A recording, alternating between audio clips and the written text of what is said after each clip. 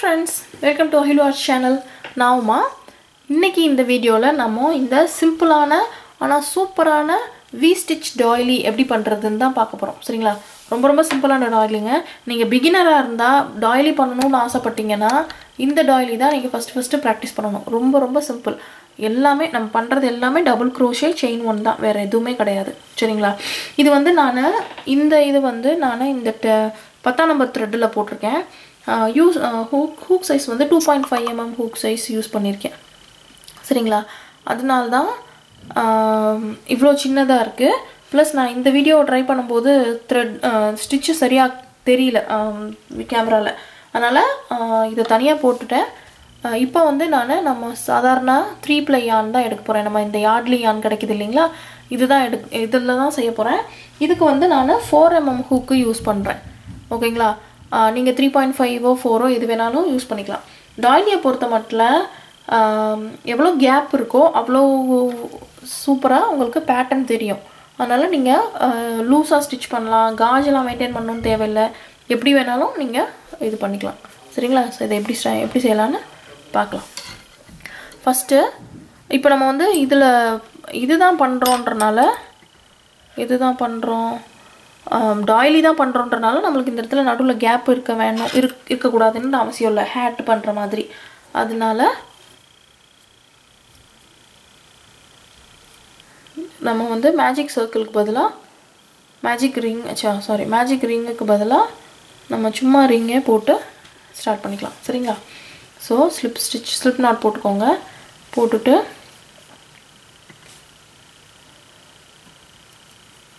4 chain போட்டுக்கோங்க. 4 chain போட்டு இதுல ஃபர்ஸ்ட் செயின்ல ஸ்லிப் ஸ்டிட்ச் பண்ணுங்க. இந்த டெயில் எண்ட வந்து இப்படி மேல வச்சுக்கோங்க. அப்பதான் வந்து நீங்க ஃபர்ஸ்ட் ரவுண்ட் போடும்போது அதுவே ஆட்டோமேட்டிக்கா உள்ள வீவின் ஆயிரும். ஓகேங்களா? சோ இப்போ 3 செயின். இதுதான் நம்மளோட ஃபர்ஸ்ட் டபுள் crochet. அதுக்கு அப்புறம் 16 டபுள் crochet உள்ள 15 டபுள் crochet. சோ செயின் 3 ஓட சேர்த்து உங்களுக்கு 16 ஸ்டிட்ச் இருக்கும். சரிங்களா? யூசுவலா நம்ம வந்து செயின் 2 தான் போடுவோம். அத வந்து எதுவாவும் கன்சிடர் பண்ண மாட்டோம். டபுள் crochet தான் தனியா தான் போடுவோம். பட் இப்போ நம்ம doily தான் போடுறோம் இல்லீங்களா? சோ அதனால கேப் இருந்தாலாம் ஒண்ணும் இது இல்ல. சரிங்களா? அதனால இப்போ இதுல 16 இப்போ உங்களுக்கு இந்த ரிங் நீங்க போட்ட ரிங் வந்து ரொம்ப டைட்டா இருக்கு. 16 ஸ்டிட்ச் போடுறதுக்கு கஷ்டமா இருக்குன்னு ஃபீல் பண்ணீங்கனா நீங்க 4 செயினுக்கு பதிலா 5 செயின் 6 செயின் கூட போட்டுக்கலாம். நான் முதல்ல சொன்ன மாதிரி doily தானே. அதனால கேப் இருந்தா ஒண்ணும் பிரச்சனை இல்ல. சரிங்களா? சோ இப்போ எத்தனை போட்டுருக்கோம்னு பாப்போம். 1 2 3 4 5 6 7 8 9 10 11 12 13 14 15 16 டபுள் crochet போட்டேன். இப்போ நம்ம அந்த செயின் 3 போட்டுருக்கோம் இல்லீங்களா? அதுல டாப் செயின்ல ரெண்டு ஸ்ட்ராண்ட் இருக்குல, அந்த V இருக்குல, அந்த ரெண்டையுமே சேர்த்து ஸ்லிப் ஸ்டிட்ச் போடுங்க. எப்பவுமே நீங்க ஸ்லிப் ஸ்டிட்ச் போடும்போது ரெண்டு ஸ்ட்ராண்டோட சேர்த்து தான் போடணும். அப்பதான் வந்து உங்களுக்கு அந்த ஒரு ஸ்ட்ராண்ட் மட்டும் இழுத்து ஒரு மாதிரி வராது. சரிங்களா? சோ இப்போ ஃபர்ஸ்ட் ரவுண்ட் முடிச்சிருக்கோம். இப்போ செகண்ட் ரவுண்ட் என்ன பண்ண போறோம்னா இன்கிரீஸ் தானே பண்ணனும். சோ செயின் 3 போட்டு அதே முதல் ரவுண்டோட செயின் 3ல இன்னொரு டபுள் crochet. அதேதான் எல்லா ஸ்டிட்ச்லயும் 2 டபுள் crochet. சரிங்களா? சோ இந்த ரவுண்ட முடிக்கும்போது நமக்கு 32 டபுள் crochet இருக்கும். சரிங்களா? இத போட்டு முடிங்க. தேர்ட் ரவுண்ட் எப்படி பண்றதுன்னு பார்க்கலாம். சோ இப்போ பாருங்க நான் வந்து இந்த இரண்டாவது ரவுண்ட முடிச்சிருக்கேன். 32 ஸ்டிட்ச் இருக்கு. இப்போதான் நம்ம வந்து V stitch ஆரம்பிக்க போறோம். இது ஆரம்பிக்கிறதுக்கு முன்னாடி நான் ஒன்னு சொல்றேன். இது வந்து நான் முன்னாடியே சொன்ன மாதிரி எந்த ரவுண்ட்ல நீங்க இருக்கீங்க அப்படினு தெரிஞ்சுக்கிறது தான் ரொம்ப முக்கியம். சரிங்களா? சோ இத நீங்க பண்ணும்போது ஃபாஸ்ட் ஃபார்வர்ட் பண்ணி தெரிஞ்ச ரவுண்ட் தானே ஃபாஸ்ட் ஃபார்வர்ட் பண்ணி நீங்க போனீங்கனா கொஞ்சம் நீங்கள் ஒரு ரவுண்டை மிஸ் பண்ணுறதுக்கு சான்ஸ் இருக்குது. அதனால் நான் என்ன சொல்கிறேன்னா, ஃபஸ்ட்டு ஒரு தடவை வீடியோ ஃபுல்லாக பாருங்கள், அண்டர்ஸ்டாண்ட் பண்ணிக்கோங்க. அதுக்கப்புறம் நீங்கள் 2வது தடவை போடும்போது பார்க்கும்போது உங்களுக்கு எந்த ரவுண்டில் இருக்கீங்க, எதுலேருந்து ஸ்டார்ட் பண்ணணும் அப்படின்னு சொல்லி தெரியும். கன்ஃபியூஸ் ஆகாது நீங்கள் ஃபாஸ்ட் ஃபார்வர்ட் பண்ணாலும். சரிங்களா? ஸோ 3rd ரவுண்டில் நம்ம வி ஸ்டிச் ஸ்டார்ட் பண்ண போகிறோம். வி ஸ்டிச்னா என்ன? Double crochet, chain 1 double crochet தானே. ஸோ இதில் செயின் 3 போட்டிருக்கேன் ஃபஸ்ட்டு டபுள் க்ரோஷேக்கு. இன்னொரு செயின் 1 எதுக்காகனா வி ஸ்டிச்சுக்காக. அப்புறம் அதே ஸ்டிச்சில் ஒரு டபுள் க்ரோஷே. ஓகேங்களா? ஸோ இப்போது 2வது ஸ்டிச்சை ஸ்கிப் பண்ணிடுங்க. அப்புறம் 3வது ஸ்டிச்சில் இதே வி ஸ்டிச்சு. ஓகேங்களா? நம்மளுக்கு இப்போயும் ஆக்சுவலாக 32 ஸ்டிச்சு தான் கிடைக்கும். பட் நம்ம வி ஸ்டிச்சில் ஒரு செயின் எக்ஸ்ட்ரா வருது இல்லையா ஒவ்வொரு ஸ்டிச்லேயும், அதனால இது வந்து இன்க்ரீஸ் ஆயிரும். அதாவது இப்படி ரொம்ப சுருங்காமல் ஃப்ளாட்டாக இன்க்ரீஸ் ரவுண்ட் மாதிரியே வரும். சரிங்களா? ஸோ இதை தான் ஃபுல்லாக பண்ண போகிறேன். இதில் போட்டு முடிக்க போகிறது நம்மளுக்கு 16 வி ஸ்டிச்சஸ் இருக்கும். கரெக்டாக? ஸோ இதை போடுங்க. அடுத்த ரவுண்ட் எப்படி ஸ்டார்ட் பண்ணுறதுன்னு நான் சொல்கிறேன்.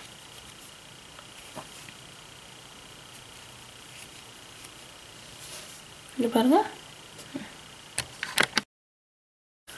இப்போ பாருங்கள், நான் வந்து இந்த 3வது ரவுண்டை முடிச்சிருக்கேன். நீங்கள் கரெக்டாக போட்டு வந்தீங்கன்னா உங்களுக்கு கடைசி ஒரு ஸ்டிச்சு இருக்கும் ஸ்கிப் பண்ணுறதுக்கு. அதுக்கப்புறம் தான் நீங்கள் ஸ்லிப் ஸ்டிச் போட முடியும். சரிங்களா? அப்படின்னா தான் நீங்கள் கரெக்டாக போட்டிருக்கீங்கன்னு அர்த்தம். இப்போ 4th ரவுண்டு வந்து இப்போ இதுக்கு மேலே வந்து நம்ம செயின் 1 ஸ்பேஸில் தான் ஒர்க் பண்ண போகிறோம். சரிங்களா? ஸோ செயின் 1 ஸ்பேஸ்க்குள்ளே போகிறதுக்காக இந்த ஃபஸ்ட்டு ஸ்லிப் ஸ்டிச்சுக்கு அப்புறம் மறுபடியும் இன்னொரு ஸ்லிப் ஸ்டிச் போட்டுக்கோங்க.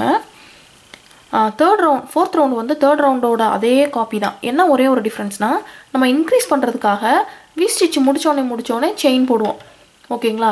இப்போது போன ரவுண்டு பார்த்தீங்கன்னா வி ஸ்டிச் அப்படியே கண்டினியூ பண்ணிட்டு தானே வந்தோம்.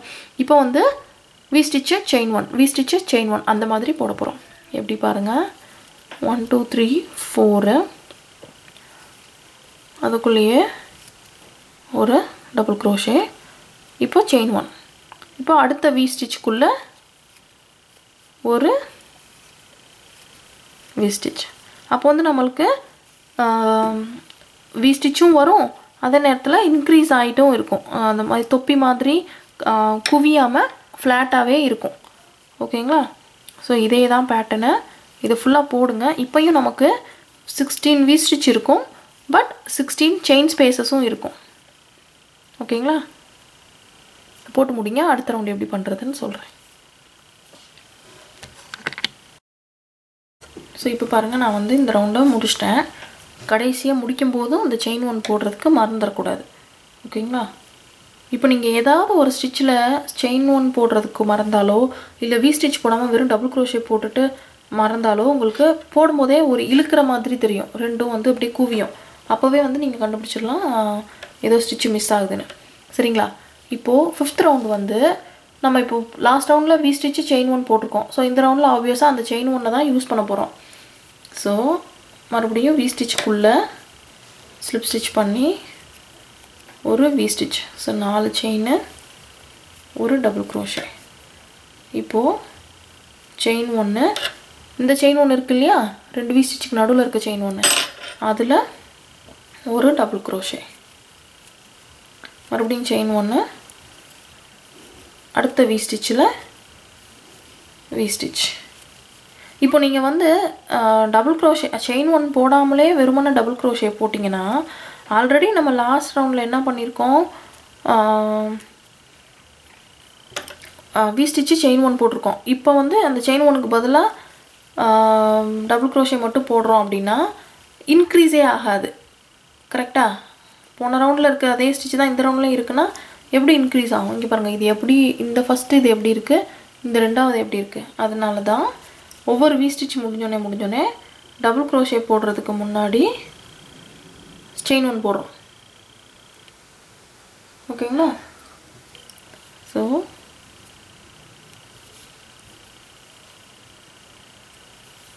இந்த வி ஸ்டிச்சு, அப்புறம் செயின் 1, நடுவில் இருக்க டபுள் க்ரோஷே, நடுவில் இருக்க செயின் 1ல் டபுள் க்ரோஷே, அப்புறம் வி ஸ்டிச்சில் வி ஸ்டிச். ஓகேங்களா? ஸோ இதே தான் கண்டினியூ பண்ணுங்கள். அடுத்த ரவுண்டில் என்ன பண்ணுறோன்னு பார்ப்போம்.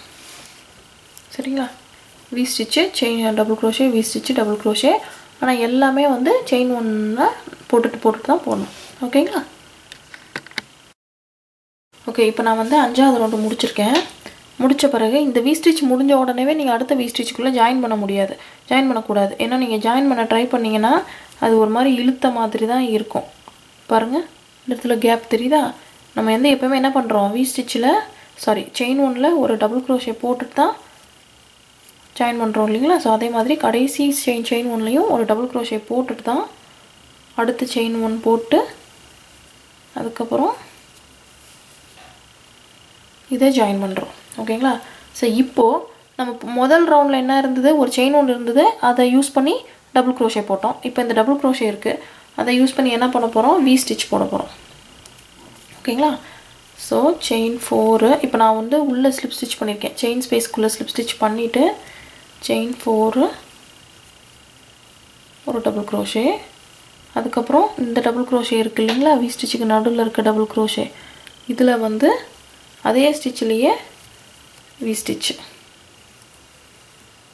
ஓகேங்களா? ஸோ இந்த ரவுண்டு இப்போ நீங்கள் டெக்னிக்கலாக பார்த்தீங்கன்னா நம்ம இப்போ இந்த 3rd ரவுண்டு போட்டோம் இல்லையா, அதையே தான் இப்போது ரிப்பீட் பண்ணுறோம் 6th ரவுண்டுக்கும். சரிங்களா? ஸோ எல்லா ஸ்டிச்லேயும் வி ஸ்டிச்சில் ஒரு வி ஸ்டிச்சு, டபுள் க்ரோஷேயில் ஒரு வி ஸ்டிச், அதே தான் கண்டினியூ பண்ணுறோம். இதை முடிச்சுட்டு அடுத்த ரவுண்டு எப்படி போடுறதுன்னு நான் சொல்கிறேன். சரிங்களா? ஓகே, இப்போ பாருங்கள், நான் வந்து ஃபுல்லாக வி ஸ்டிச்சை போட்டு முடிச்சிட்டேன். இப்போது நீங்கள் இதே பேட்டர்ன் தான் திரும்ப கண்டினியூ பண்ண போகிறீங்க. எந்த பேட்டர்னா இந்த 3rd, 4th, 5th ரவுண்டு இருக்கு இல்லையா, இதே தான் கண்டினியூ பண்ண போகிறீங்க. இப்போ நான் முதலே சொன்னேன், டெக்னிக்கலாக நம்ம இந்த 6th ரவுண்டில் 3rd ரவுண்டு தான் ரிப்பீட் பண்ணுறோம் எல்லா ஸ்டிச்லேயும் வி ஸ்டிச் போட்டு. ஸோ இப்போ அடுத்த ரவுண்டு நீங்கள் இன்னும் பெருசாக போடணும் அப்படின்னு நினச்சிங்கன்னா நீங்கள் அடுத்த ரவுண்டில் என்ன பண்ணுவீங்க, we stitch chain 1, we stitch chain 1, அந்த ரவுண்டு தானே இங்கே போட்டிருக்கோம், அதே தான். அதுக்கப்புறம் அதுக்கு அடுத்த ரவுண்டு என்ன பண்ணுவோம், we stitch double crochet, we stitch double crochet. இதில் வந்து நான் அந்த பேட்டர்னை 2 தடவை ரிப்பீட் பண்ணியிருக்கேன். 1, 2, 3. இந்த 3வது, 4வது, 5வது ரவுண்டை மறுபடியும் 3வது, 4வது, 5வது ரிப்பீட் பண்ணியிருக்கேன். சரிங்களா? ஸோ இப்போ நீங்களும் வந்து அதை ரிப்பீட் பண்ணணுன்னா என்ன பண்ணுவீங்கன்னா, இப்போ நம்ம வி ஸ்டிச் ரவுண்டு போட்டிருக்கோம், இப்போ அதுக்கடுத்து வி ஸ்டிச்சு செயின் 1 ரவுண்டு, அதுக்கப்புறம் we stitch double crochet round. So 1, 2, 3, 4 we stitch chain 1, we stitch chain 1, we ஸ்டிச்சே இல்லை, செயின் 1, அடுத்து வி ஸ்டிச்சு செயின் 1, இதே தான் கண்டினியூ பண்ணுவீங்க. இப்போ அதுக்கு அடுத்த ரவுண்டில் என்ன பண்ணுவீங்க, ஃபார் எக்ஸாம்பிள் நான் இதே தான் முடிச்சுட்டு இது பண்ணியிருக்கேன்னா இந்த செயின் 1ல் பூரா என்ன பண்ணுவோம், டபுள் க்ரோஷே போடுவோம். இந்த 3rd, 4th, 5th ரவுண்டை தான் நீங்கள் மறுபடியும் கண்டினியூ பண்ணிகிட்டே வருவீங்க. 3, 6, 9, 12 அது எல்லாமே வி ஸ்டிச் ரவுண்டாக தான் உங்களுக்கு வரும். சரிங்களா? இப்போது நீங்கள் முடிக்கும்போது வி ஸ்டிச் ரவுண்டில் தான் முடிக்கணும். முடிச்சுட்டு பார்டர் ரோ 2 ரோ எப்படி போடுறது அப்படின்னு இப்போ பார்க்கலாம். நீங்கள் உங்களுக்கு டிசைட் சைஸ் வந்துருச்சு போதும் அப்படின்னா இந்த ரோவும் இந்த ரவுண்டையும் எப்படி பண்ணுறதுன்னு பார்க்கலாம். சரிங்களா? இங்கே இப்போது ஒரு இதே பேட்டர்ன் இந்த 3, 4, 5 ரவுண்டையே வந்துட்டு ஒரு 4-5 தடவை ரிப்பீட் பண்ணி பெரிய டேபிள் ரன்னராக போட்டிங்க. அப்புறம் கடைசியாக வி ஸ்டிச் ரவுண்டில் நிறுத்திருக்கீங்க. இப்போ என்ன பண்ணுவோன்னா, இப்போ முதல்ல ஷெல் வி ஸ்டிச்சு, அதுக்கப்புறம் நார்மல் ஷெல் போட போகிறோம். சரிங்களா? இப்போது 3 செயின், ஒரு double crochet, 2 chain, 2 double crochet. நம்ம அந்த கிரானி ஸ்கொயர்லலாம் கார்னர் போடுவோம் தெரியுமா, 2, 2, 2 சொல்லி அதே தான் போடுறோம். So 2 double crochet, chain 2, 2 double crochet. So இப்போது நீங்கள் இதையே மறுபடியும் அடுத்த வி ஸ்டிச்லேயே கண்டினியூ பண்ணிங்கன்னா உங்களுக்கு அந்த என்ன சொல்கிறது, ஃப்ரில் வச்ச மாதிரி வரும். நம்மளுக்கு வந்து ஃப்ளாட்டாக தானே வேணும், அதனால் அடுத்த வி ஸ்டிச்சை ஸ்கிப் பண்ணிவிட்டு அடுத்த வி ஸ்டிச்சில் இந்த ஷெல், ஸோ 2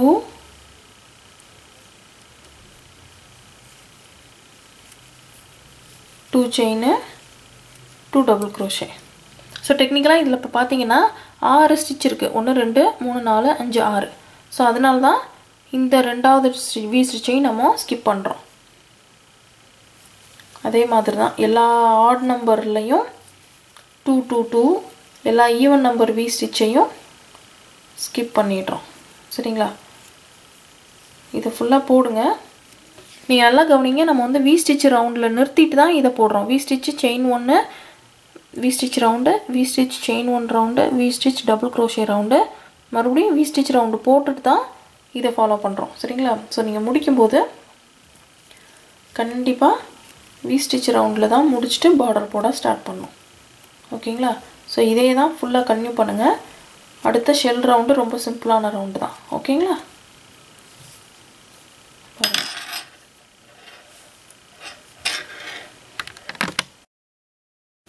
ஸோ இப்போ பாருங்கள், நான் வந்து இந்த ரவுண்டை முடிச்சிருக்கேன். ஒரே ஒரு சேஞ்ச் நான் என்ன பண்ணியிருக்கேன்னா, இப்போ நான் வந்து இங்கே 2 chain 2 double crochet 2 chain 2 double crochet போடும்போது ரொம்ப அப்படியே கப் ஷேப்பாக வந்தது. அது நமக்கு ஃப்ளாட்டாக தான் வேணும் அப்படிங்கிறனால நான் வந்து 3 செயினாக இன்க்ரீஸ் பண்ணிக்கிட்டேன். இப்போ இது வந்து நான் ரொம்ப சின்ன ஹூக்கில் வச்சு போட்டனால 2 செயினே வந்து ரொம்ப பெருசாக இருக்க மாதிரி தான் இருந்தது. ஸோ இதுக்கு வந்து அந்த மாதிரி இல்லைன்றனால நான் 3 செயின் போட்டிருக்கேன்.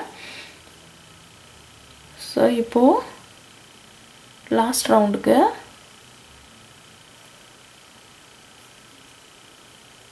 ஃபஸ்ட்டு இந்த செயின் 3ல ஸ்லிப் ஸ்டிச் பண்ணுங்கள்.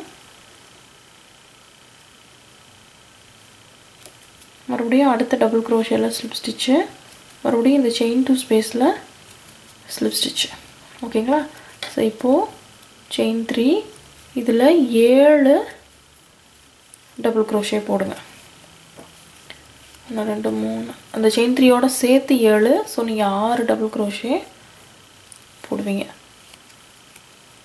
1 2 3 4 5 6 7. ஓகே?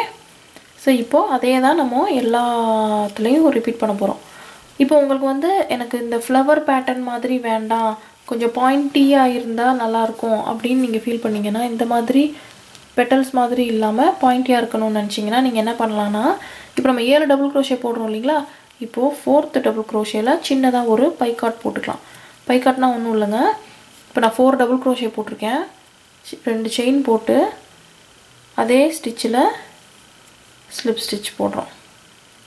இதுதான் சின்ன பைக்காட்டு. அதுக்கப்புறம் மிச்சம் இருக்கிற 3 டபுள் க்ரோஷேவையும் அப்படியே கன்டினியூ பண்ணுங்கள். இப்போ உங்களுக்கு இதில் எந்த ஃபினிஷிங் பிடிச்சிருக்கோ அந்த ஃபினிஷிங்கை நீங்கள் சூஸ் பண்ணிக்கலாம். பார்த்தீங்களா? இந்த மாதிரியும் போட்டுக்கலாம், இந்த மாதிரியும் போட்டுக்கலாம். இல்லை இப்போ நான் போடுற மாதிரி ஒன்று இது ஒன்று அதுவாகவும் மாற்றி மாற்றி போட்டுக்கலாம். சரிங்களா? இதை ஃபுல்லாக போடுங்க. போட்டுட்டு எப்படி வந்திருக்குன்னு நான் காமிக்கிறேன். சரிங்களா? ஸோ இப்போ பாருங்கள், இதுதான் வந்து ஃபைனலாக என்னோடய அவுட்புட்டு. நான் வந்து இந்த பார்டருக்கு மட்டும் கலர் சேஞ்ச் பண்ணியிருக்கேன். நான் அப்போ தான் கொஞ்சம் ஃப்ரெஷ் லுக் இருக்கும் அப்படின்னு சொல்லிட்டு. இப்போ நான் இதை போட்டதை விட 2 ரெப்பிட்டேஷன் வந்து இதில் போட்டிருக்கேன். பட் 2க்கும் சைஸ் டிஃப்ரென்ஸ் பாருங்கள். ஏன்னா இது வந்து நான் 2.5 mm ஹூக்கில் த்ரெட் வச்சு பண்ணது. இது வந்து 4 mm ஹூக்கில் 3 ply yarn. ஸோ நீங்கள் என்ன சைஸ் ஆஃப் yarn சூஸ் பண்ணுறீங்களோ அதை பொறுத்து தான் உங்களுடைய அவுட்புட்டும் இருக்கும். சரிங்களா? ஸோ இதை பண்ணி பாருங்கள். உங்களோட ஃபோட்டோஸை வந்து எனக்கு ஃபேஸ்புக்கில் பேஜில் மெசேஜ் அனுப்பிச்சாலும் சரி, இல்லை குரூப்பில் போட்டாலும் சரி, இல்லை இன்ஸ்டாகிராமில் நம்ம இருக்கோம், நீங்கள் அகிலோ ஆர்ட்ஸ்னு டேக் பண்ணி உங்களுடைய ஃபோட்டோஸை இன்ஸ்டாகிராம்லேயும் பேஸ்ட் பண்ணலாம். சரிங்களா? ரொம்ப முக்கியம், சேனலை சப்ஸ்கிரைப் பண்ணுங்கள், லைக் பண்ணுங்கள், ஷேர் பண்ணுங்கள், கமெண்ட் பண்ணுங்கள், பெல் ஐக்கானை கிளிக் பண்ணுங்கள். எந்த வீடியோவை மிஸ் பண்ணிடாதீங்க. தேங்க்யூ. பாய்.